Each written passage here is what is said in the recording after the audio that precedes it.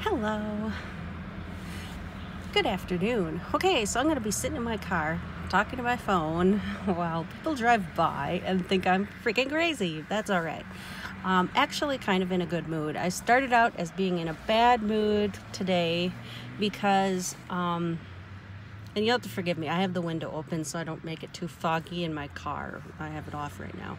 But anyway, okay, so I've refilled one of my prescriptions I guess on a Friday, not last week, but the weekend before that. So I guess 2 weeks ago, Friday. And then I ended up getting sick.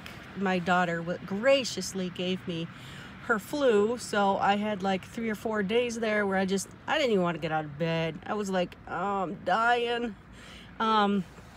Anyway, but I guess my prescription for my refill of, I take Zoloft now to help with my depression issues at home.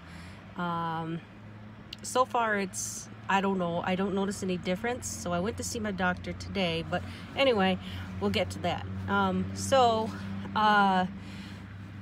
guess I felt well enough. My daughter felt well enough to check the mail on Thursday that last week, and there was no package in there. So sometime between Monday, when my mail had said it came in, but my husband had signed us up for our mailman will take pictures of our packages, and I guess he either A, didn't tell me that it came, or B, it never he never got an email. I'm assuming he got an email. My husband isn't really known for communicating with me too terribly much. I'm a little bit low on the totem pole of importance, I guess, but I don't know.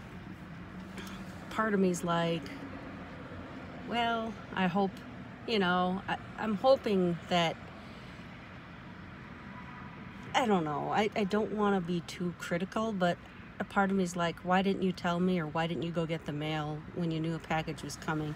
Because in my initial email, when it said, hey, we shipped your thing, it said that it would be there between the 7th and the 13th. So the last time they had mailed me something, it took them a little over a week to ship it. So I wasn't expecting it to be there in 3 days. So, but I don't know. But so anyway, then I called my insurance people this morning, and they're like, oh, just go down to CVS, because my mail-in CVS does not talk to the brick and mortar CVS at the CVS that I go to is at Target. So that CVS does not communicate.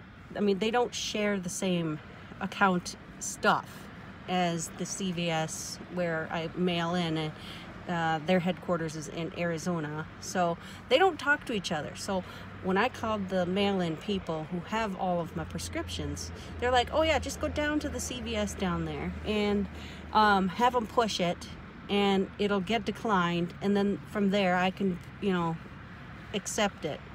So I'm like, okay, but when's if they tell me that they can't do it? And they're like, oh, they'll know what to do.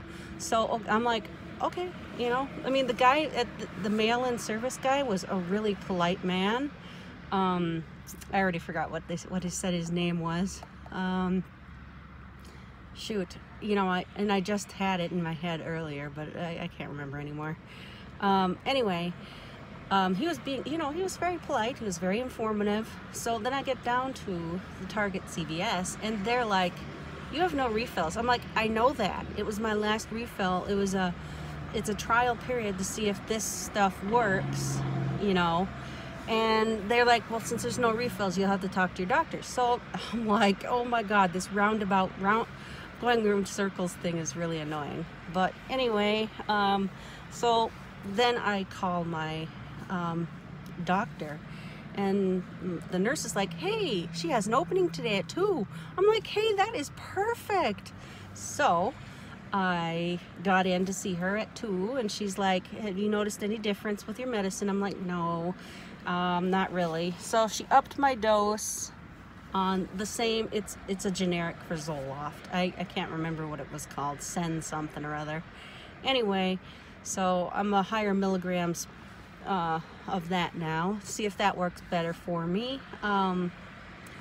But yeah, I guess it ended up being all right. She's like, "Oh, you're smiling today. That's always good." And I'm like, "Yeah, I'm glad that all this stuff worked out for me." And but I don't know. So then I go back to Target, and they fill my new prescription, and I have to go back in another month to see, get evaluated, see if this stuff works or if she's going to try something else on me. Because it took a lot of courage for me to actually say to my healthcare provider, I need help. I can't do this anymore. I can't.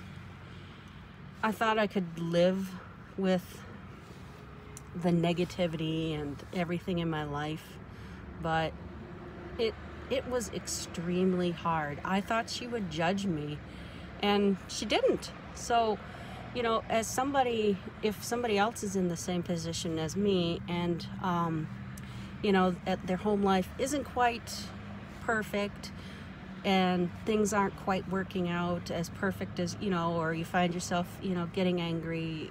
For me, I was self-harming more than what I had, and just not being able to handle my stress well. I really do encourage you to talk to your healthcare provider if you see one every year. I see one every year because I'm on birth control pills for hormone regulation for perimenopause. So, I got a kid home. So anyway, she doesn't like being seen. So I'm gonna actually end right here. So yeah. Okay. All right. Bye.